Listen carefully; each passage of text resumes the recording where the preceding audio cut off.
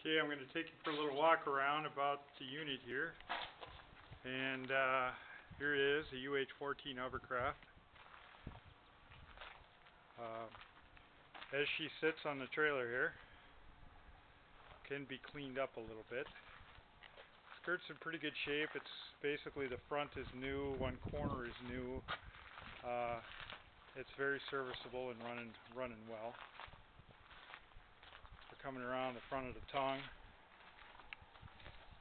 Trailer is just a homemade trailer from a boat trailer.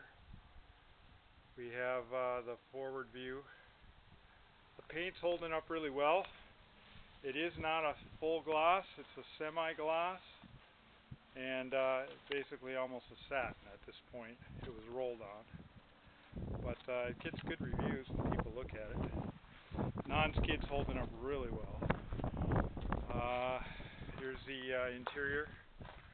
I put the fan and that back in there, but got some blistering of the foam underneath the windshield there from the heat. It's common. One of the drawbacks. The black tape is just for the dog, so she got something to grab onto. As you can see, your fan guard is fencing material.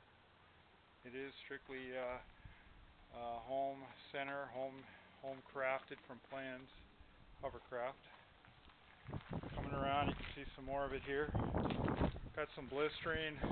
I tried to prevent it on the vertical stab here, or horizontal, but it does blister in the sun, being red. It doesn't harm anything. Some blistering on the rudders. Like I say, it needs to be cleaned up a little bit. Total of 50 hours on the machine. Props in real good shape. Fans in very good shape. Bearings all seem serviceable. Don't know what else to say at this point. So there's the pictures, and that's how she sits here today. Thank you.